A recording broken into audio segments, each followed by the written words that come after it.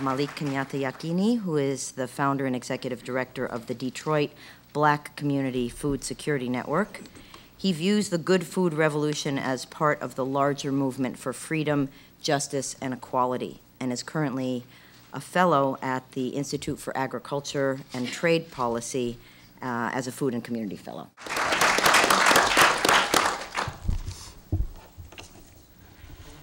Good morning. How's everyone doing? Okay. I find it difficult to speak sitting down, so forgive me because I'm very passionate about this work, and so it's much easier for me to speak standing up. I'd like to first bring you greetings from the city of Detroit, and I know you've all heard various things about Detroit in the last few weeks. I'll try to shed some light on those things, but I always need to begin by giving honor to my ancestors upon whose backs much of the wealth of the Western Hemisphere was built. I'm bringing you greetings also from the Detroit Black Community Food Security Network, and although our name is, food security is in our name, really what we're working for is food sovereignty. And in fact, when we began our organization in 2006, we weren't really familiar with the term food sovereignty, but we have since grown to understand that the work that we're doing is really much broader than food security. In fact, in our estimation, the concepts of food security, food justice, and environmental stewardship are embedded in the concept of food sovereignty. I'd like to talk to you briefly about some of the things that are happening in Detroit in 2013 so that you can understand the context in which we're working. And like Blaine, I'm also not responding to the but hopefully you'll find some value in what I have to say. In Detroit, we currently have a population of about 700,000 people, which is down considerably from about 1,900,000 in 1950.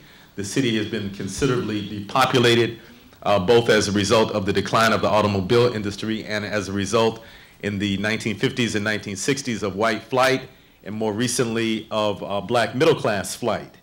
We have a massive unemployment, which is estimated to be anywhere between 18 and 28%. There are no major national grocery store chains in the city of Detroit, with the exception of recently Whole Foods opened, which clearly is not a solution to food access for the majority of Detroiters, but is serving a particular segment of the city in the area that's being most highly gentrified. So that leaves the majority of the population to obtain their food from gas stations and convenience stores. Much of the so-called food that's sold in those stores are in styrofoam containers, boxes, and packages. The city is, the geographic footprint of the city is about 143 square miles. Of that 143 square miles, about 1/3 of the city is vacant. And again, for the reasons that I stated earlier, the depopulation of the city and also the intentional disinvestment in the city of Detroit. In fact, the reality is, and this isn't talked about a lot, is that Detroit and Detroiters are being spanked. And one of the reasons that we're being spanked is because of the 50-year and beyond struggle for black empowerment in the city of Detroit.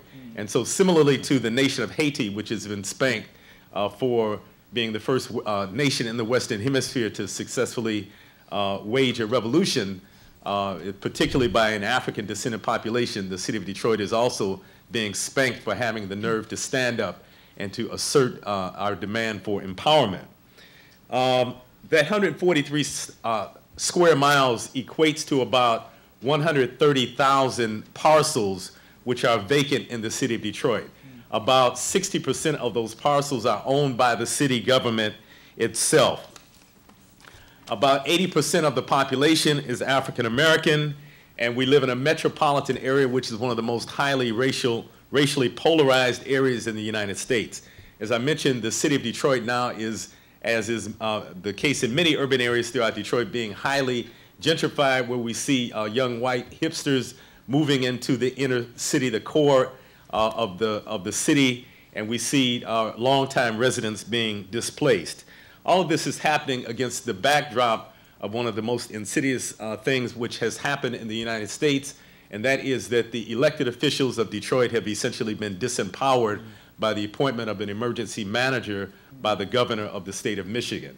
That emergency manager has powers that supersede the powers of all of the elected officials in the city of Detroit.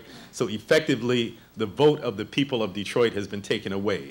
Even worse, we find that the more than 60% of the African American population in the state of Michigan finds itself in a similar situation where they live in cities which have also been taken over by emergency managers. And I'm sure that you have all heard that recently Detroit was the first major city in the United States to file for bankruptcy.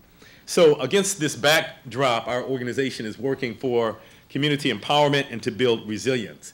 And we do that in several ways. We're working in urban agriculture. We have the largest farm in the city of Detroit, D-Town Farm, which is a 7-acre model organic farm. We work on policy. We were the lead organization in creating the Detroit Food Policy Council. We have a youth program.